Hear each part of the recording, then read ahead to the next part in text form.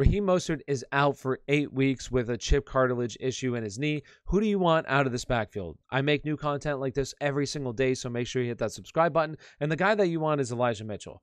You want to spend whatever you can on Elijah Mitchell this upcoming week. Spend your first waiver priority on him. He's the guy to have right now in San Francisco. Now, he did produce this week against Detroit, but it was a really easy matchup. But really, he out-touched JaMycal Hasty a lot. He was the guy in the backfield.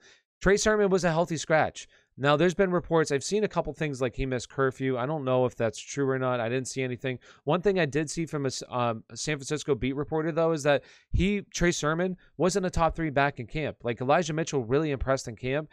So I guess right now, this is the guy that you want. This is the guy. And it's not really coming out of nowhere, because in college, he actually was really good. If you go look at all the main metrics measurable for running backs in college, he was atop a lot of them, from like elusive rating to yards per carry average, all of that. Like, he was near the top. And then you go and look at his workout metric, like, he was very good. Like, his workout metrics are comparable to Jerick McKinnon, where Jerick McKinnon, I mean, he was a freak, though, like a little bit more of a freak than Elijah Mitchell, but still, like, Jerick McKinnon had a lot of potential coming out, and then he got hurt quite a bit. But there's a lot of potential here with Elijah Mitchell. And in college, they ran an outside zone scheme. So really, and that's exactly what they run in this offense. So he's kind of a perfect fit for this offense. I go in a little bit more detail up here. You can check out that video. But Elijah Mitchell needs to be the top back this upcoming week. Trey Sermon will still have value, but we'll see. It's an interesting situation, and it's a little concerning with Trey Sermon being a healthy scratch for week 1.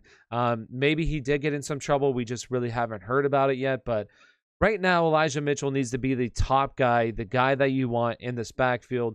Go out and try to get him this week in fantasy football. So with that being said, if you appreciate this content, make sure you hit that like and subscribe button. Thank you for watching, and have a great day.